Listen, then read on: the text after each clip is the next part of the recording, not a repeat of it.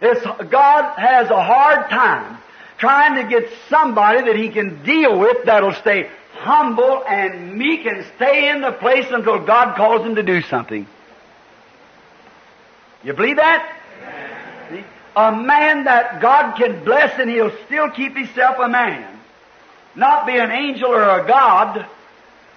As soon as man gets blessed and has a little something given to him, he wants to become a god. He wants to become an angel. He wants to become some great person. What I do, what me and mine, all that. That's the wrong attitude.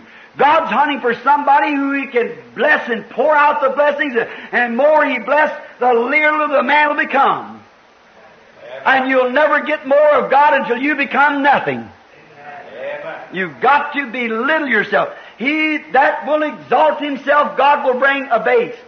He that will humble himself, God will exalt. You've got to get little before you can get big. And you'll never be big in your own self. You'll only be as big as God will be big in you. Amen. See?